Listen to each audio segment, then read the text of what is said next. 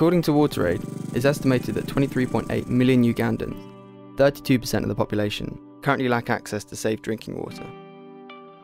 Despite an abundance of groundwater in the country, much of this is difficult to access due to a combination of socio-economic, political and geological factors. With a population projected to double over the next 30 years, compounded by the effects of climate change, the water situation in Uganda is only likely to deteriorate in years to come. As part of the University of the West of England's annual water security programme, 5 students were invited to spend a month in the Kisoro district of Uganda to explore some of the issues there related to water scarcity and poor quality drinking water. The Water Security Project works in partnership with the Water and Sanitation Programme, or WATSAN for short, which is run by the Diocese of Muhabura. In a district with an estimated 57% of residents lacking access to safe drinking water, their efforts have helped to build over 200 rainwater harvesting tanks in the past 6 years. Through speaking to a variety of local stakeholders, this film explores some of the problems faced by residents of Kisoro in relation to water scarcity and poor quality drinking water, as well as how organisations such as WATSAN, in partnership with the University of the West of England, is attempting to tackle water-related issues in the district.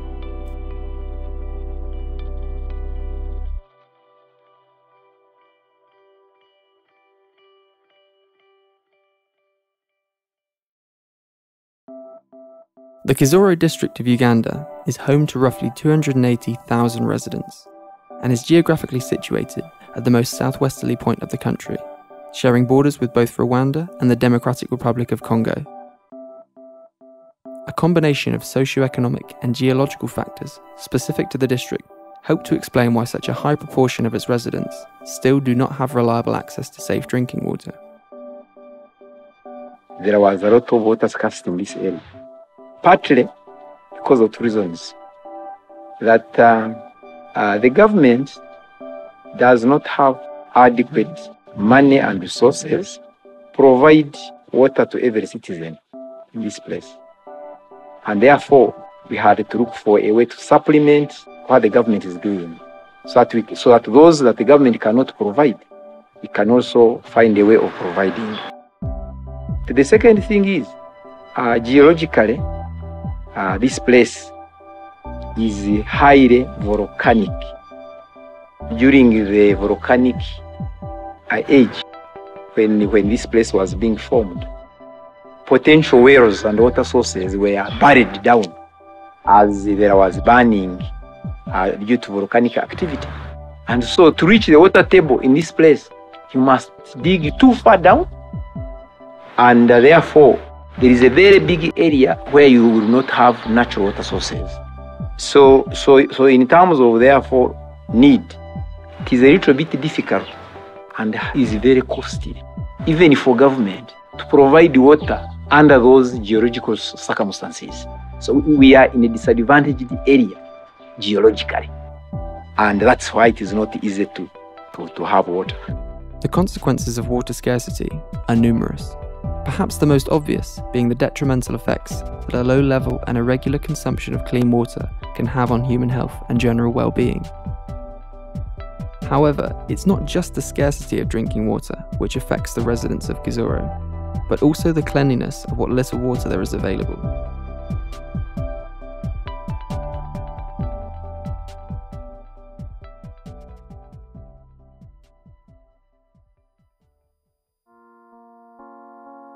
Potter's Village is a local prenatal and paediatric facility which regularly deals with patients suffering from water-related illnesses. I think the problem we have in Kisoro area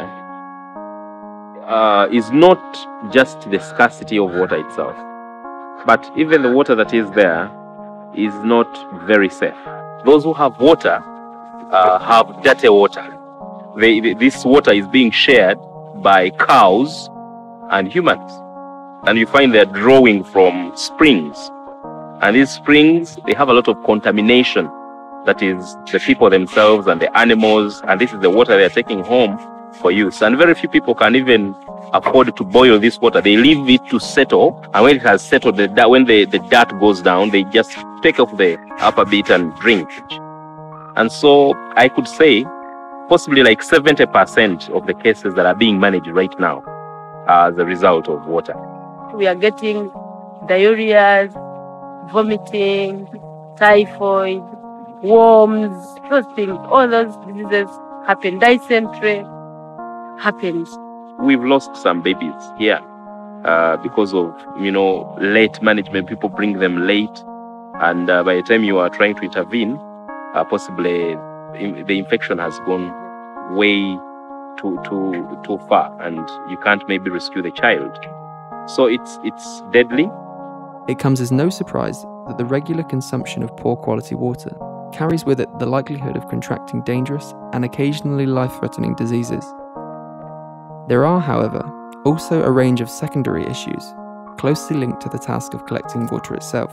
Recently, because of the long queues where water was found, you'd find that people are going there late in the evening. People are still at the well from you find up to around 9 p.m. in the dark. People are still drawing water. And these are young girls. So some of them, there's a lot of violence at the wells. The ladies are exposed to defilement and the rape cases. And it's not new, it has happened.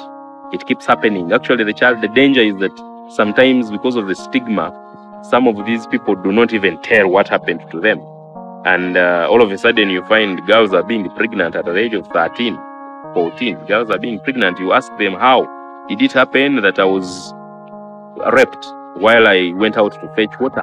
Because there is that overcrowding, people are fighting to get water and go home early. And you find women are raped, they are beaten on the wells. And because they also tend to move in the night to get water, sometimes they meet these wild dogs, wolves, and they are bitten by dogs. Especially in the dry season, you find very many cases of those dog bites. And that's also a problem to us. And this one also has affected the attendance of children in school. There is a lot of absenteeism in school because they have to go to fast fetch water for bathing, for washing uniform, for food. So they have to move to different areas, long kilometers away from homes, and you find they are absent in school, and has brought us problems. There are very many issues about water.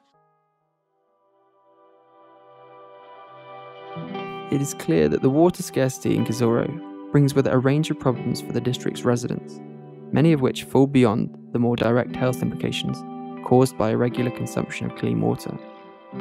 It is for this reason that the efforts of the Water-borne programme to build rainwater harvesting tanks in rural communities throughout Kisoro are so vital. Not only do these tanks provide residents with a reliable access to safe drinking water throughout much of the dry season, but their close proximity means that they also free up time previously spent travelling long distances to fetch water. There is good rain. For most of the year, we have adequate rain. I should say that the longest dry season starts from June to August, 3 months. And then there is a shorter dry season, January and February. So those are literally 5 months in a year which are dry. The rest of the 6 months away is a wet season. So we thought that investing in rainwater harvest, since most of the time of the year we have adequate rain, actually even sometimes excessive rain, we could tap that water and store it, so that even for a big period of the dry season we have stored adequate water to push us through the dry season. As long as you are able to put a structure that contains water, you can tap the water from any roof, guide the water to a reservoir which is made artificially, and the productivity of the entire family is improved. Because the time that would be spent on fetching water is converted into other productive ventures. So that stability of a mind makes a person think better on solving other problems. There is no stress. And children now have more ample time to go to school and study. So school absenteeism and late coming is reduced as a result of the water being at home. Continued support would allow for the expansion of the programme and would vastly increase the benefit greatly received by the residents of Kisoro, who share the hope that one day sourcing water will no longer be an issue.